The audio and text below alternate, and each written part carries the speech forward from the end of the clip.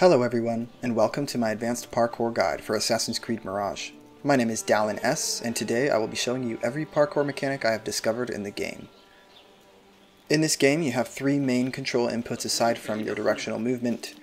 Those three inputs are sprint, parkour up, and parkour down. The way these function is generally fairly self-explanatory. First off, if you are using a controller like myself, I strongly advise you go into the controller mapping options and change sprint from left stick to right trigger, and for both controller or mouse and keyboard, set the input method from toggle to hold. The rest of this guide assumes you have adopted this input method for sprinting. Check the description for a full layout of my button mappings for controller.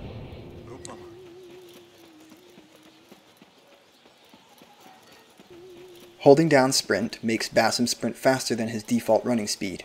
It also affects the outcome of pressing the other two main buttons, parkour up and parkour down. If you tap or hold parkour down while sprinting, Basim will slide, ending in a crouched position.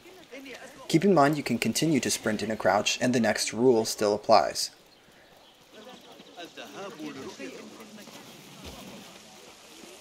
While holding down sprint and tapping or holding parkour up, Basim will vault over a large variety of obstacles that you may encounter. I find this to be the most consistent method for vaulting by far, even though the game claims that holding parkour down will achieve the same result, like it did in Assassin's Creed Odyssey and Valhalla. I have tested using parkour down for vaults in Assassin's Creed Mirage, and it seems far less consistent than the combined inputs of holding sprint and parkour up. If you wish to simply mount on top of an obstacle instead of crossing over it, release sprint as you hold parkour up, and Basim will step up or climb on top.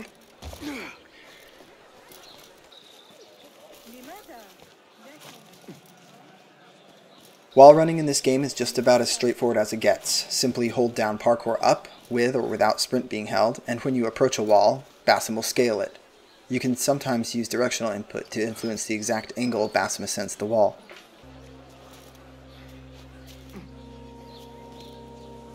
In order to parkour down, you use the parkour down input. If you tap or start holding parkour down right at a ledge, Basim will turn and drop to grab the ledge, then allowing you to drop or climb down further. If you wish to drop off of shorter ledges without turning to grab, there are two possible approaches. For the lowest of heights, you can simply run Basim off the ledge. Simply use movement input and guide him off the ledge, and he will drop down. If the height is too great, Basim will stop at the edge, he will not drop off, and in that situation you need to start holding down parkour down before reaching the ledge, and this will force him to drop straight down in a very clean, smooth descent. Keep in mind that performing this forced parkour down descent while holding sprint will cause Basim to also begin a slide before he reaches the ledge, and that way he will end at the bottom of the descent in a crouched position, which you will have to manually raise him up from. When Basim is hanging on a wall and you wish to have him drop downward, you have a couple of options. If you hold directional movement downward, he will climb down safely. If you hold parkour down without any directional movement input, you will get an animation where Basim releases his handhold and commits to a larger fall. And if you let go of parkour down after he begins falling, he will ignore any other handholds on his way down. Obviously, this can result in fall damage at greater heights. So if you wish to re-grab or catch a ledge further down to avoid getting hurt, simply repress and hold down parkour up and input directional movement towards the wall to grab on.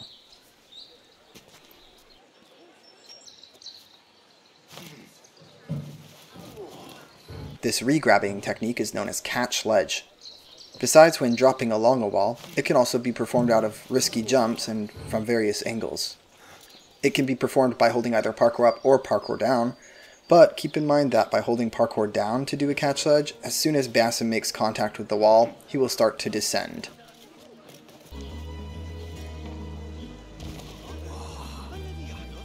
The game lets you unlock a skill early on called breakfall. This is nearly identical in both function and animation to the skill of the same name from Assassin's Creed Valhalla. For some reason, they continue to not explain it in the game properly. The skill preview shows Basim doing a silly barrel roll after falling from a great height. In order to perform a proper parkour roll, simply tap or spam pressing parkour up right before hitting the ground. It is worth noting that in this game, regardless of whether Basim does the barrel roll or the parkour roll, he will not take damage. This does not apply in real life, however, so don't go barrel rolling out of big drops, please.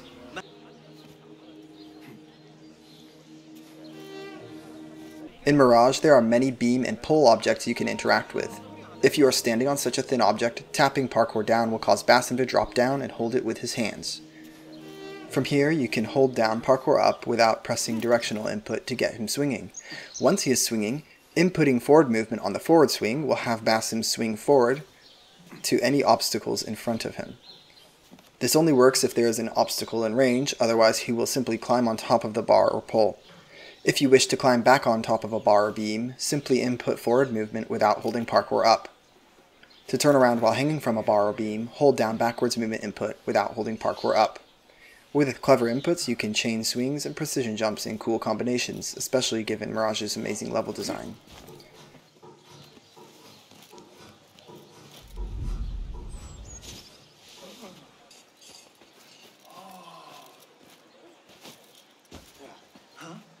Now let's talk about the big one, Ejects.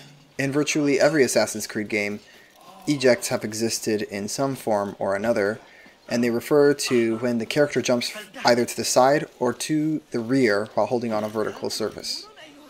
Typically these can be performed while cat hanging on a wall or from the middle or top of a wall run. In Mirage, the way ejects work is there has to be a valid target for Basim to land on. When in range of a valid target obstacle, simply hold down Parkour Up and, if you wish to eject to either side, input directional movement in the direction of that obstacle. It takes some playing around to get used to, but it feels more consistent in this game than in the 3 RPG Assassin's Creeds.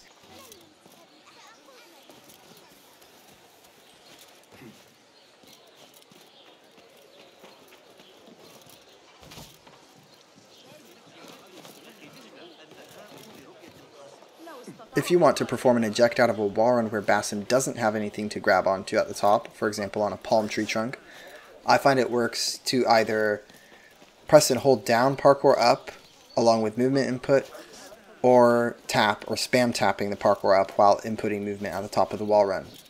This hand-holdless version of the maneuver is by far more janky and less consistent than the version where Basim is already hanging on to something on the wall. And keep in mind, if you wish to simply perform a back eject from a wall run or a hang, no directional movement input is necessary. You simply tap Parkour Up when hanging, or tap or hold Parkour Up at the top of wall run, and Basim ejects backward. And that is all for my advanced parkour guide on Assassin's Creed Mirage. Hopefully you guys found this helpful in some way. Please share your thoughts and any discoveries you find down below in the comments section. And keep in mind, I plan to make more content like this in the future, so if you're interested in that, be sure to subscribe to the channel, and I will catch you guys next time.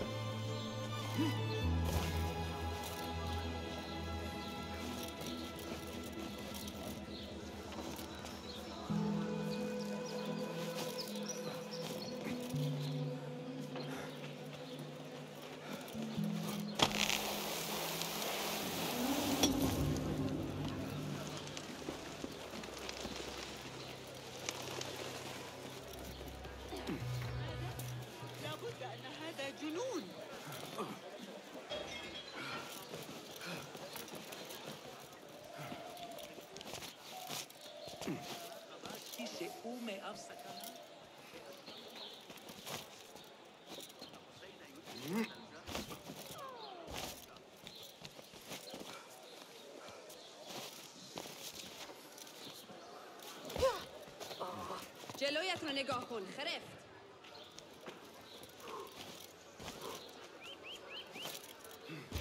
واحدا إذا أوصلتها إلي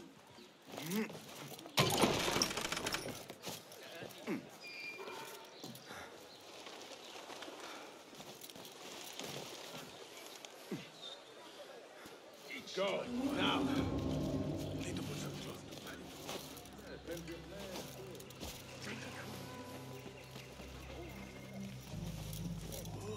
إنها ليست من النوع الرقيق.